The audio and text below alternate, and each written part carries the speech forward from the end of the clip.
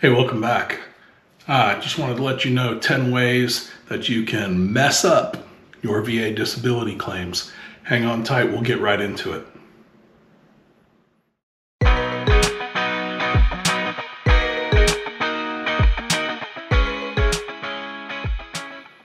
Hey everybody, Steve here, welcome back. Today we're going to talk about 10 ways that you can fail at entering your VA disability claim. And I've got them up on the screen right here, so I'm going to look up over here. I don't want to miss anything here because these are 10 very important things that you need to be concerned with and watch out for these pitfalls so that when you're filing your VA disability claims, you don't get caught up in any of this junk. So number 10, we're going to kick off is going to be not keeping detailed records.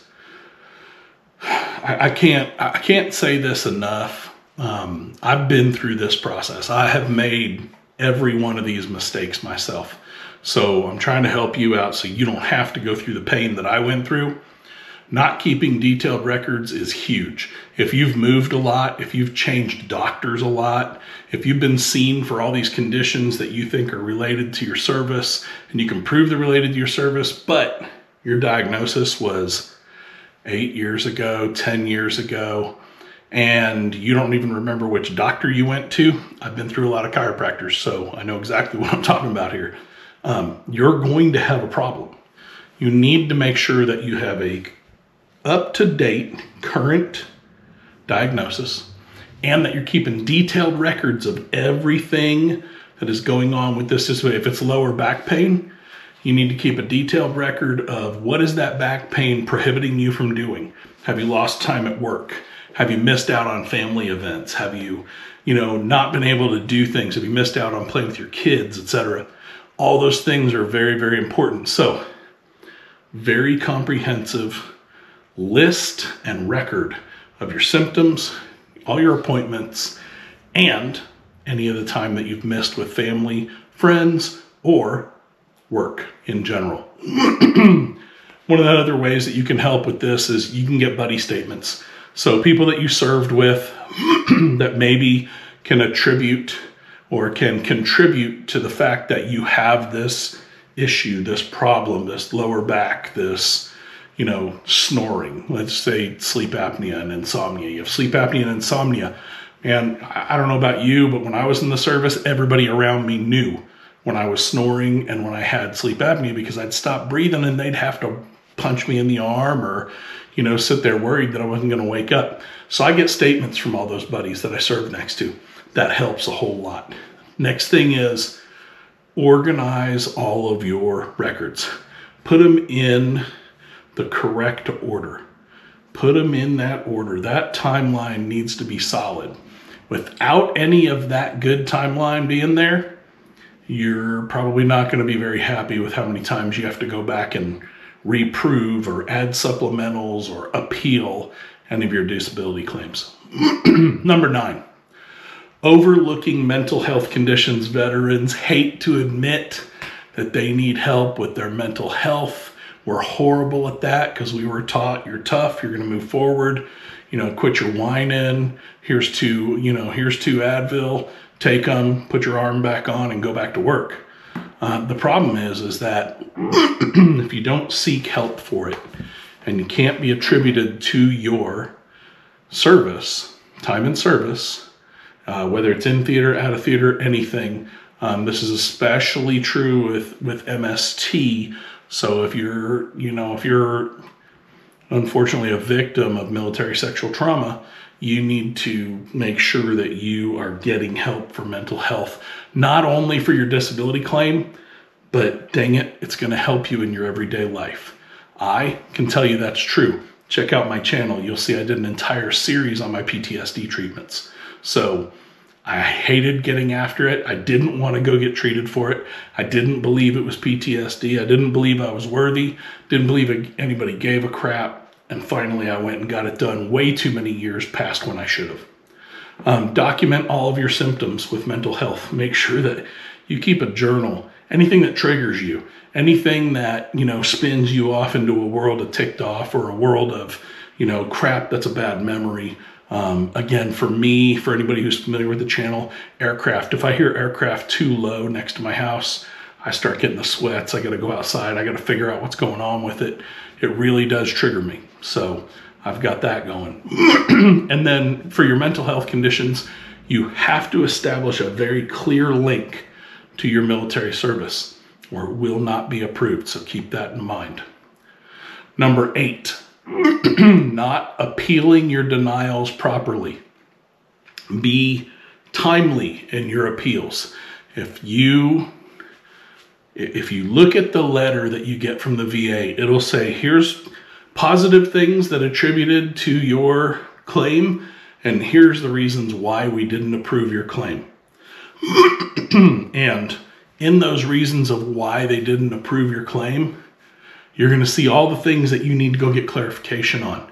So take all those things, review that denial reason. What did they say was, okay, I've got a diagnosis. I've got a diagnosis for PTSD. Great. Could not connect it to your service. No event. Well, I know what the event was. Why don't I go back and look, see if I can find documentation of the event, look through my service record, do all of that. Boom. Now I've got it, right? Now, sometimes your appeals are still going to get denied. In that case, I'm going to say this, probably going to do a whole video on it here in the near future. Seek out a veterans law firm. Now, before you do it, if you want to wait and check out my video that's going to come out in a few weeks, or maybe in a week or two, I don't know, depends on when I get around to recording it. But if you want to wait and see the ins and outs, things that are commonly misassociated with veteran law firms, like, man, they're going to take all my money and this and that, man, wait till that video comes out. But if you get stuck, you need legal help. I'm getting legal help. So I know if I need it after doing claims for several years, that, others are going to need it as well. Excuse me, I've got some respiratory stuff still going. Mistake number 7. Lacking a nexus letter. Just for complete disregard for the importance of a nexus letter. A nexus letter is a letter from a medical professional that says, I have seen this person for this diagnosis. These are their symptoms. And then they're going to tell you one of two things. It is less than likely that it was connected to their service, which is bad news for you, or it is at least as likely as not connected to their military service. Those are the words you're looking for. That's what you need that nexus letter to do. It's going to provide that link. It's going to be from a medical professional, and it needs to be in a quality format. This is not something that every doctor will do. Ask your civilian doctors if you have a civilian doctor to do this for you. VA doctors probably more hesitant to do this since their paycheck comes from the VA. Let's just be honest. So look for them from individual or independent medical experts or from practicing physicians. However you can get to them. There's plenty of channels on YouTube that share with you different firms that can help you get those nexus letters and what the costs are associated with them. Number 6, underestimating the importance of your medical evidence. If you have evidence that you sneezed and couldn't stop sneezing for 5 days after you went to the Gulf, include that in your rhinitis and your sinusitis claims. I mean, you've got to get very comprehensive with these medical records, just like number 10 said. You have got to get extremely detailed with this. Get statements from current family, friends, co-workers who've seen this condition, who've witnessed it firsthand. Get an independent medical opinion. We just talked about that. Get you a nexus letter. And keep good, solid records. Don't ever underestimate the importance of that medical evidence. Mistake number 5, not seeking professional assistance. Try and go it alone. Let me know how it works out. You'll invest a lot of time, a lot of energy into doing something that you could have had a whole lot of help with for little or no cost to you. So get professional assistance. If you're not sure how this works, go find a VSO. I'm not a huge fan of VSOs, but there are good VSOs out there. I happen to know a few very good veteran service officers VSO.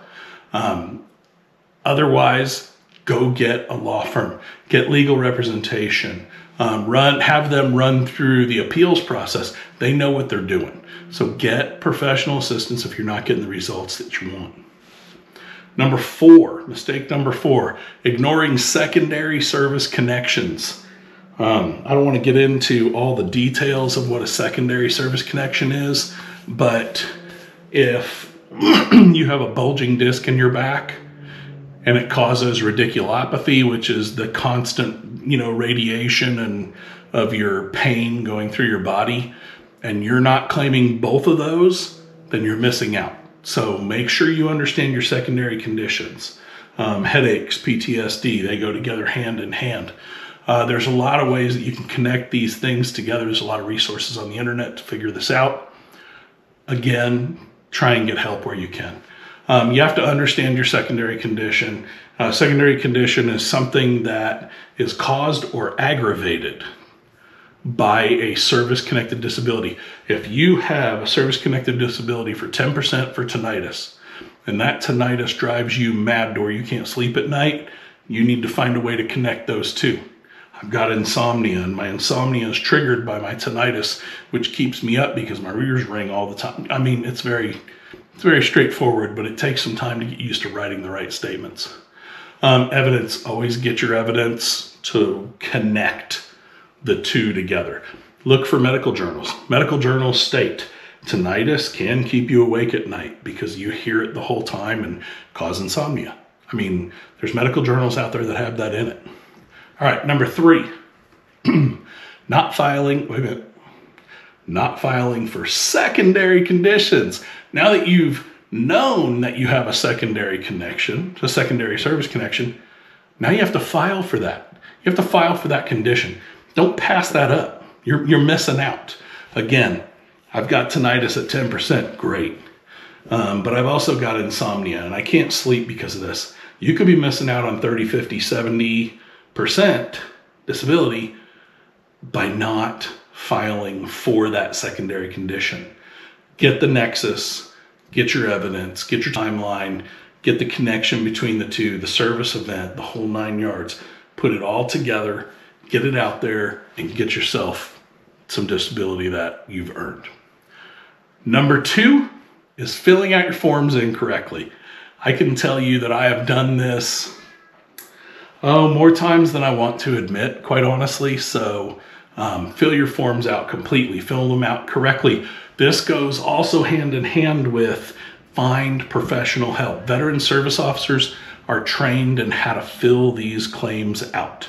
Now, you may have to be extremely verbal with them and extremely detailed with them so that they can help put that claim in for you. But get help if you can't figure these forms out on your own. The number 1 mistake people are making, number 1 way to screw up your VA disability claim, by waiting. If you wait too long, you're not only missing out on potential income from VA disability, you're missing out on your potential ability to get health care from the VA for a specific condition, and you really could possibly miss out on getting any kind of disability for specific conditions. There are conditions that require you to file within 1 year of being discharged from service. Now, I didn't start filing until well past that, so I missed all of those. That's personal experience right there. So that's the number 1 mistake that's made when filing or when you're trying to get VA disability. I'm going to throw one bonus in there. And this bonus is something that I have seen multiple times. And I want to make sure that it's very, very clear. Go find the DBQs, the Disability Benefits Questionnaires. Read them. Look at them from a doctor's standpoint. Look at them and check mark them, and they come in PDF format. You can go see exactly what you're going to be asked in your CMP exam and what you need to prove in order to get disability. It'll help you write your claims. It'll help you get your buddy statements. It'll help you develop your nexus better. It'll tell you what you need to really go get and focus on for your medical records. And then you put all that together, get it to a professional, or work really hard and get it, filed in with your claim, then you're in great shape. That's your bonus. I hope this all helps. If it does, smash that like button, give me a subscribe, bang that bell so that you can subscribe and get more of these videos. I'm going to start trying to release these at least twice a week and see where we go from there. Thanks, y'all. Take care.